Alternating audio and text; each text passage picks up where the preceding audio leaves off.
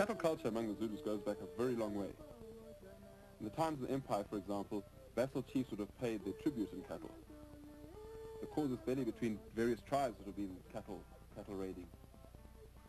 A man such as Sugumisa can't, even today, can't get married until he's got a certain amount of cattle to pay his prospective bride's father. By the same token, he can't keep in touch with his ancestors unless he's got some cattle to sacrifice. So cattle are actually the very hub of Zulu life. Just as you see the kraal is in the center with all the huts going round, they are the most prized possession any family can have. In the days of the empire, warriors were mustered specifically to protect the royal herds. And ironically today, little Zulu boys get their first taste of stick fighting when they're out with the herds, and they've got to protect their herds against other rival herdsmen trying to steal the best grazing. There's far more tradition alive out there than people tend to believe.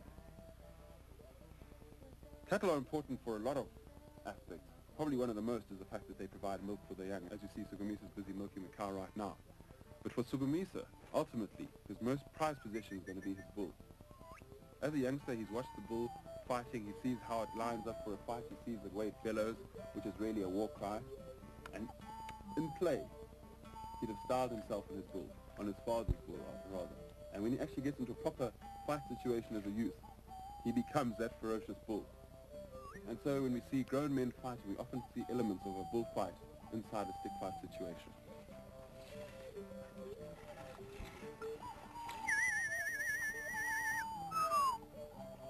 In Edward Jardine's gym, we were discussing at what point fighting can become classified as an art.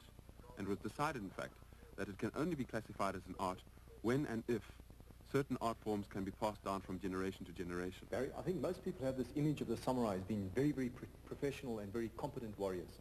And this is really so, because they'd start their training at a very, very young age. In fact, by the age of about 6, a samurai child would get his first bladed weapon. Until then, he'd be playing with wooden replicas and possibly blunted weapons. And it was very interesting for me to see in Zululand how children of a similar age, say 6, 7, or 8, would actually be undergoing pretty severe training.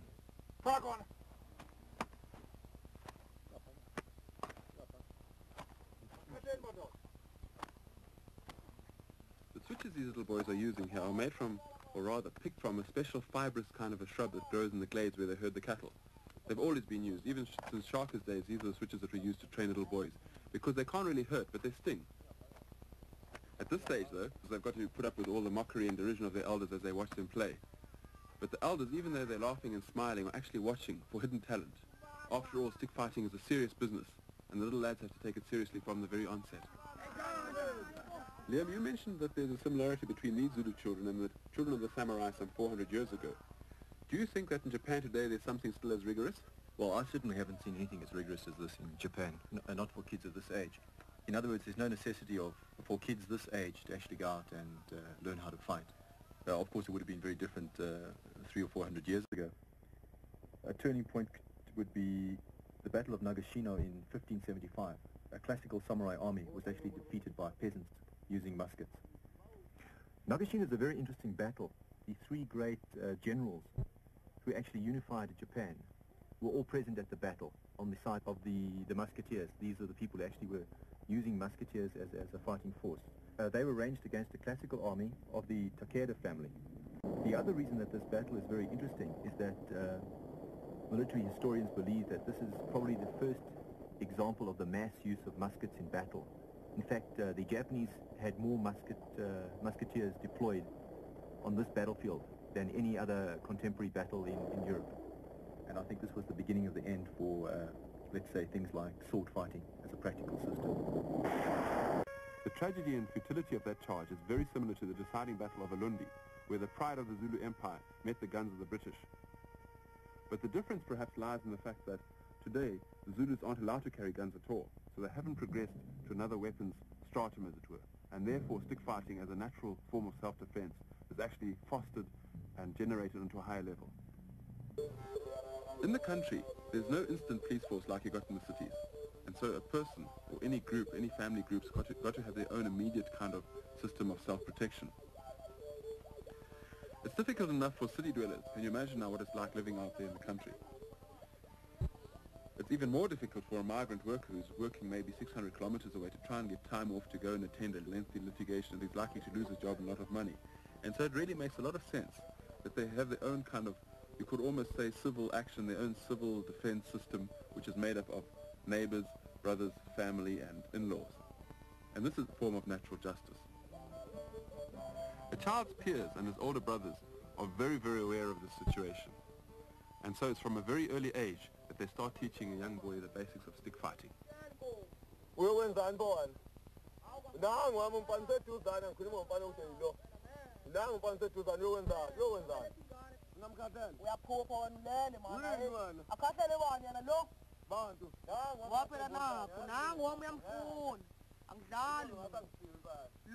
This is not in a demonstration form as we saw done especially for the camera, but it actually happens right out in the bush when they're herding the cattle.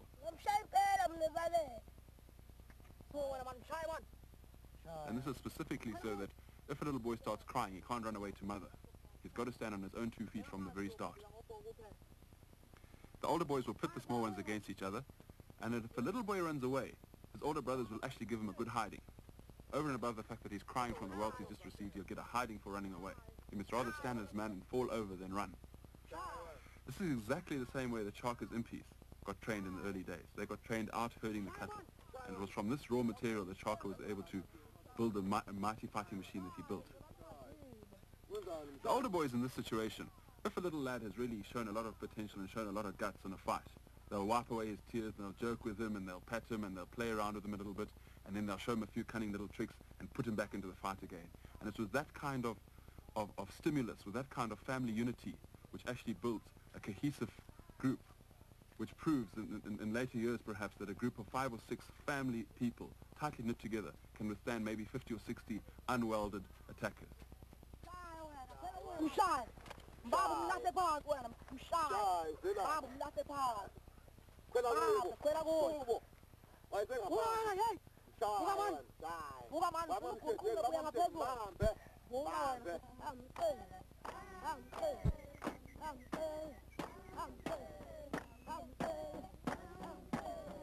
Dance has always been central to Zulu culture, as most African cultures, but it's got a specific application to fighting, because in the dance you've got a leader, and this actually is directly transposed into a formation fight situation where again they've got to obey a leader and they've got to stand by and they've got to be in exact unison. When these little lads are eligible and they grow up to be flamboyant youth and go dancing at various occasions, they'll actually have the maidens dancing around them and ululating to egg them on. But in the meantime, they've got to put up with Granny performing this role.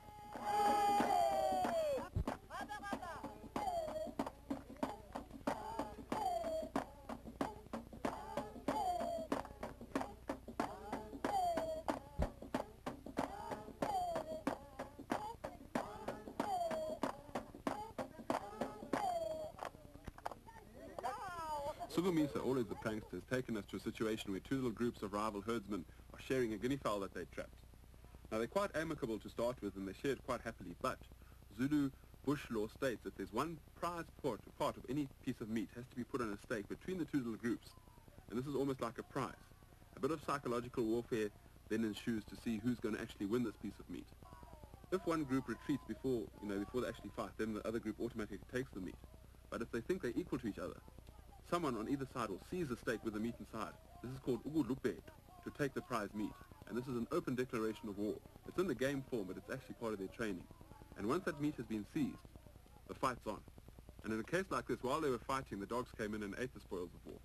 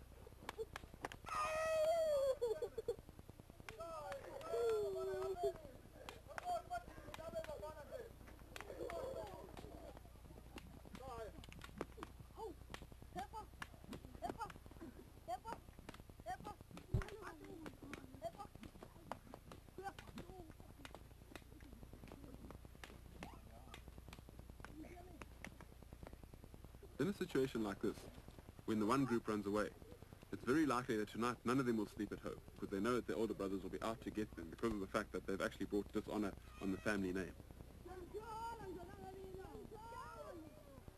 And as it was, we found Sugumisa and Tetu giving some of the kids a strenuous refresher course.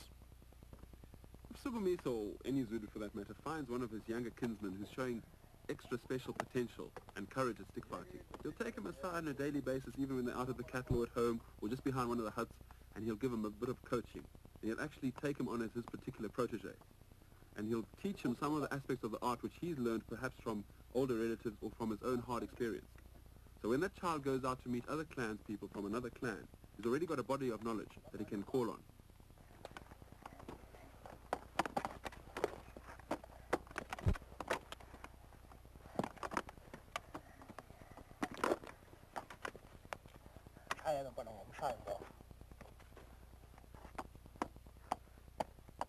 And it's this kind of a family force that he knows he's part of a family, he knows the family's going to back him up, which is probably most important when he first goes out to face an opponent.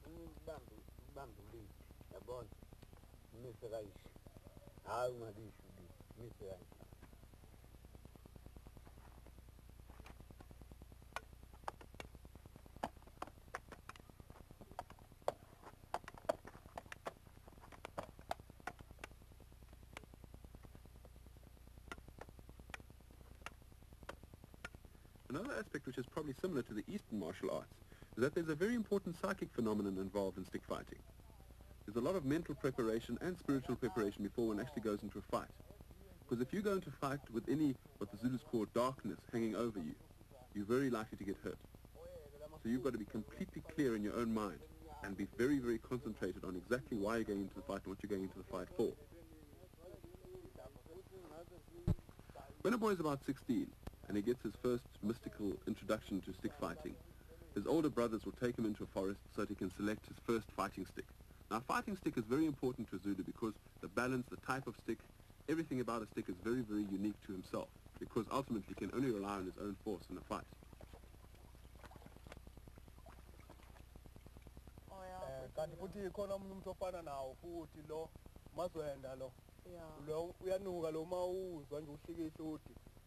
While they're in there selecting a stick, his older relatives will actually teach him a bit about the natural medicines, about the types of herbs which can be used in battle when you've been wounded, about the type of herbs which are actually deemed necessary to ward off evil, etc.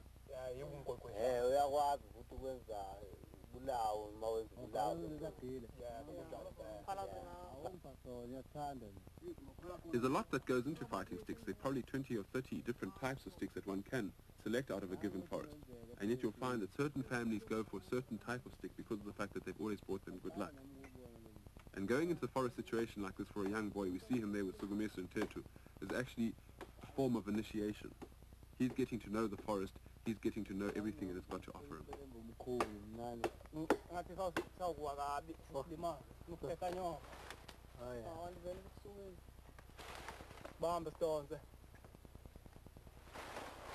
The final part of any young fighter's training is when he goes to the shop and he buys himself this band.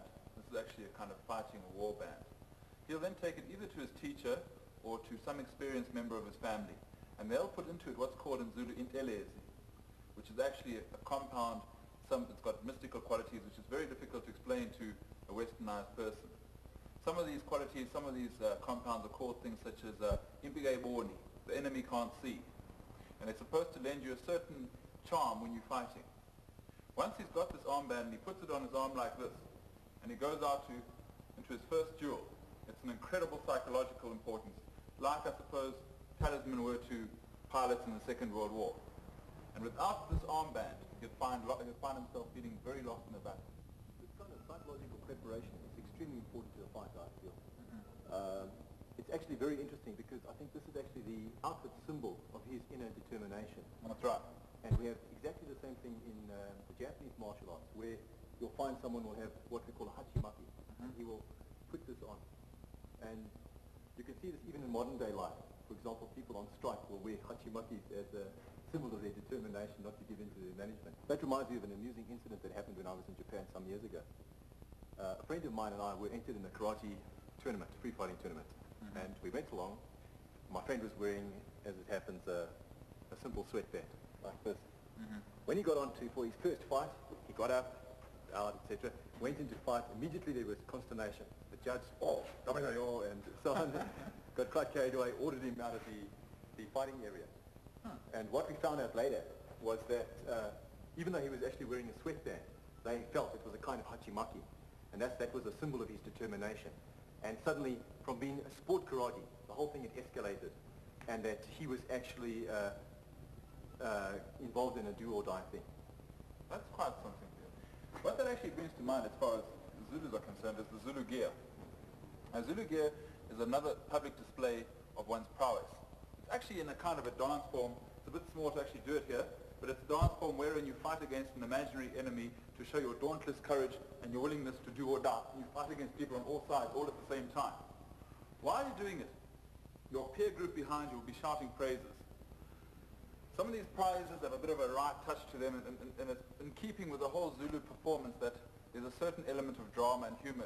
For example, sometimes Sugumisa here, because he's a bit of a procrastinator, one of the praises that they shout for him, they say, you keep putting things off, because you're like a young girl who won't let men touch her. She only wants a boyfriend tomorrow. And you see, that's like making mockery of him in an indirect way.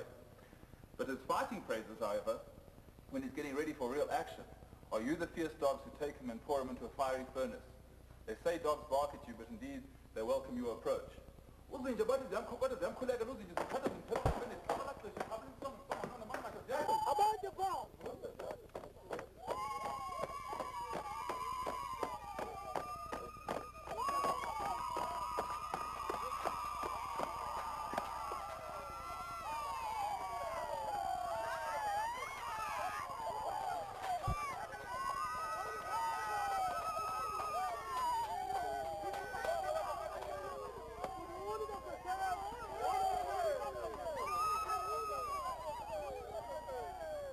Just as you have offensive and defensive moves displayed in your gear, so in karate kata you also show off your ability to fight, again offensive and defensive moves. I think there are some basic differences though. As I see it, a gear is much more the expression of your own individuality. Your own personality comes out very strongly, your favorite moves, etc. Whereas in the karate kata, I feel to a certain extent your individuality has been submerged because of the more formalized nature of Eastern martial arts, you know. So you would start off with a bow, perhaps, and then move in, doing very rigidly prescribed movements. I see. Okay, there's very little margin for error as you go through these moves. A second basic difference, I think, is that the gear functions more as an immediate thing. It's an immediate threat. You get up there, you're trying to dominate people, you're trying to show what you can do. Psych yourself up immediately. To psych yourself up and to psych them out. Right. Whereas the karate kata is more part of the standard training program. And I think I've got an example here. My teacher, Basan Koma, if he does a gear, that's a gear. Right. When I do it, I don't think it's a gear anymore. I'm doing a kata because I'm actually imitating his movements. And you're doing step for step, you're doing it the same. Right, I'm imitating what he's doing. That makes sense. I think a better example or a better comparison would be with some of the Indonesian fighting arts. Comparison to the gear? To the gear, yes. I see. Because there you have people who will actually, before a fight, circle each other. They'll be feeling each other out. So they'll be moving around, doing all sorts of elaborate hand and foot movements. Again, trying to psych out the opponent. If they succeed, the opponent or one of them may well back down, in which case the threat has succeeded. Now that correlates on one level, Liam. It definitely does correlate on a certain level. But something else I haven't spoken about relating to the gear, which I think is very important, is that very often in a gear, a man will actually interpret himself as being a bull. He'll even make a bull-type sound. And the war cries often allude to an angry bull having changed his tune and stuff like that. So it's very, very deep in the psychology that a man actually aspires towards the fierce and dauntless spirit of a bull. Children, you'll find children out looking after the cattle. They make little clay bulls and they set at each other. In fact, if a certain little boy's bull loses, it's not uncommon for him to actually fight the other guy because of the fact that it's such a point of pride. It's only a little clay bull, but that's how deep it is in the culture. What are they doing? Are they wrestling with them? Or? Well, it's tactical. How they can come in and then they break the other bull's horn or something like that, you see.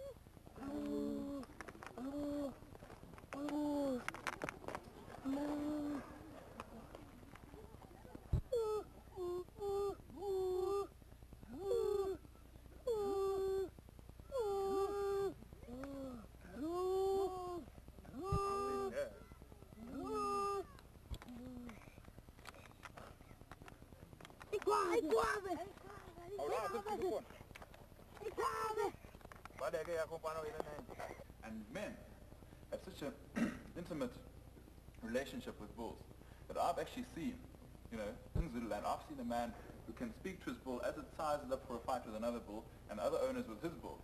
He can speak to his bull and on the command, Pansi, down. The bull will sink its head like this. And he might say, Booga, up. And then it comes up with its head. And if he says, Tata, take him away, the bull jumps in.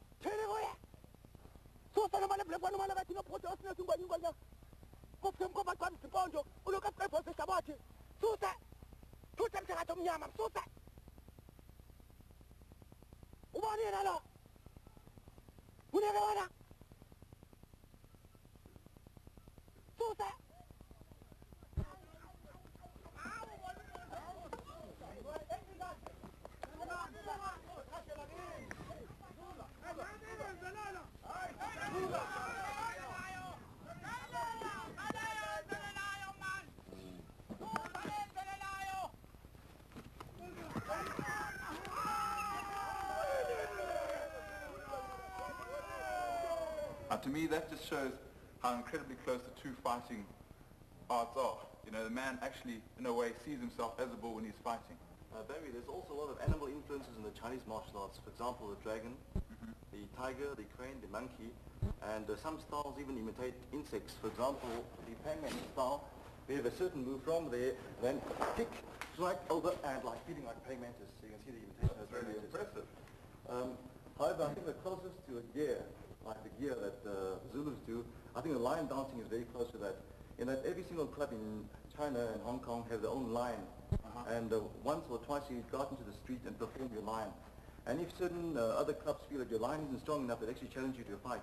So for example, like there's different ways of insulting your lion as well. For example, you smell he's pale, and that'll be meaning that he's a female, and they can insult him. That's pretty right.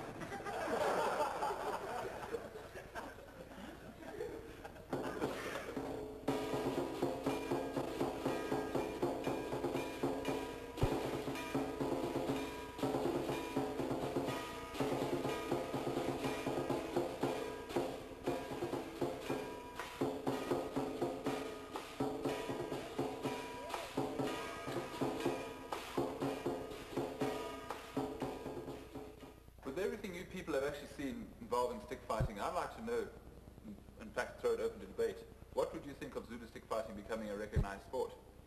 Gary, on the question of sport, I think it's very valuable to look at what happened in Japan. Because at the moment in Japan you've got a very wide variety of disciplines, okay, at all levels. In other words, you have disciplines which are mainly moral disciplines to improve your character. You have things that are still actually combat, and then you have what is today sport. Right. I'd like to actually take a look at kendo and, you know, see how we ended up actually fighting in armor with bamboo sticks instead of actually the live sword. Right. Okay, you've always had two disciplines associated with the sword in Japan. The one is kenjutsu, that was the original form, that was aggressive swordsmanship, in fact military swordsmanship. And then you have what is called iai-jutsu. Now iai is the art of the fast draw. With the advent of gunpowder, people realized that from now on warfare would actually be conducted by conscripts using guns instead of actually highly trained professional warriors who depended on bladed weapons. There was a very big changeover. As a result of this, there was quite a decline in the standard of swordsmanship. So what happened is that the sword started being used as a method more of discipline. All you have today is actually kata.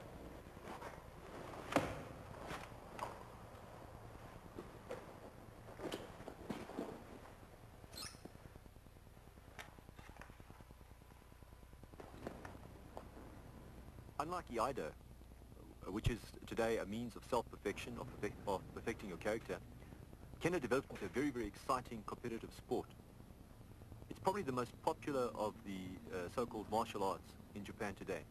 The Japanese have always had a special reverence for the sword, and they still feel that Kendo is intimately associated with the sword.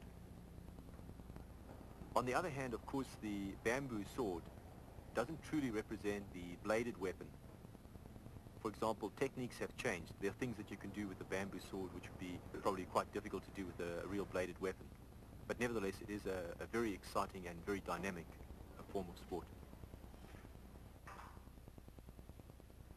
You can see they've done a salutation, and now they're squaring off.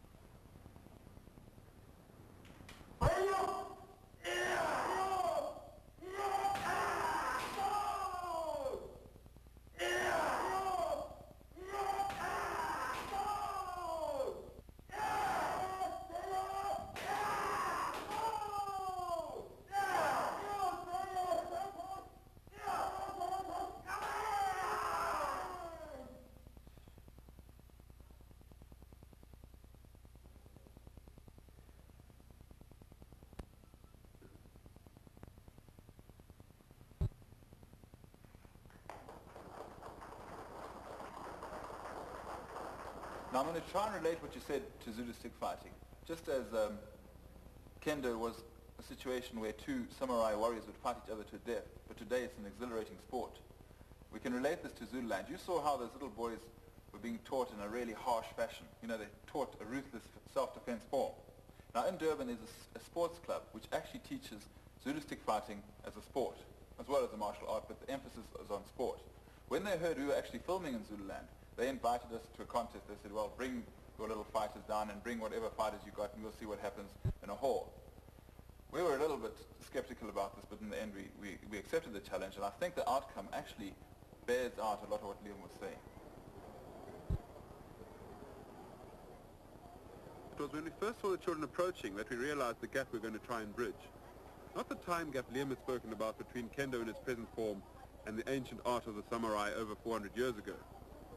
The kind of gap we're talking about is an environmental gap between traditional children living out in the country and these city children who are actually now relearning the art of their forebears. Their dress and their manner of walking and their speech all spoke of people who were thoroughly urbanized, and yet they were trying to get back toward their traditional culture. To the little country lads we brought with us, all this was new. They'd never seen the traffic lights before, let alone multi-storied buildings.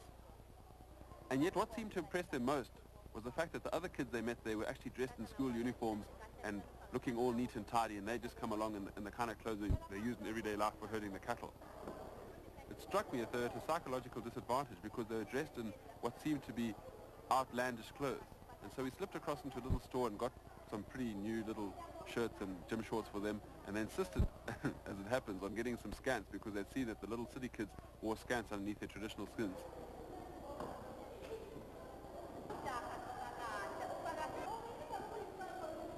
And so at the end of the day, ironically, it was the country lads who were dressed in spivvy new little clothes, and the city lads had a reversal of roles. They were actually dressed in the traditional costume.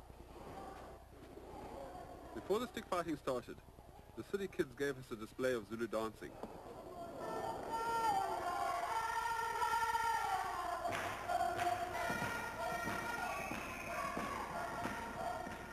It spoke very clearly of the type of dedication of their teachers towards Zulu culture, but it actually did very, very little to reassure our little country lads who were feeling totally overawed by the whole situation.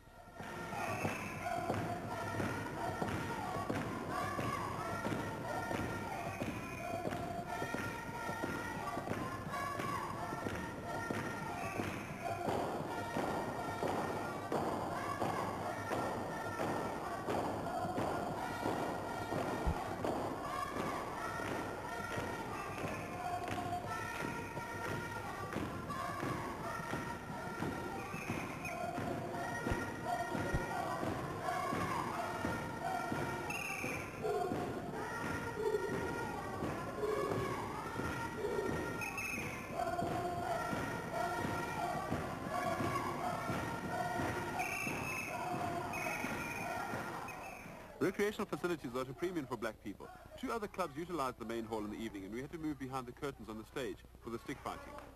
To break the ice, two of the city lads started doing a bit of a fight, but you can immediately notice the difference in style. They are far more delicate, and they have quick little feints and jabs, but there's no hard going for it, the same as you'll see with the country boys.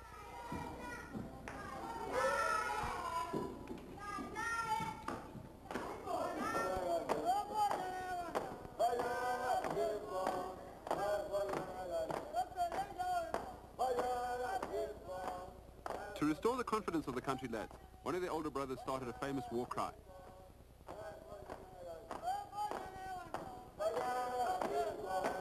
The lyrics of this war cry go, "We've shaken your spears, O calf of His Highness," and it actually harks back to the days of the Empire. And thus inspired, the country boy went out to go and meet the city champion.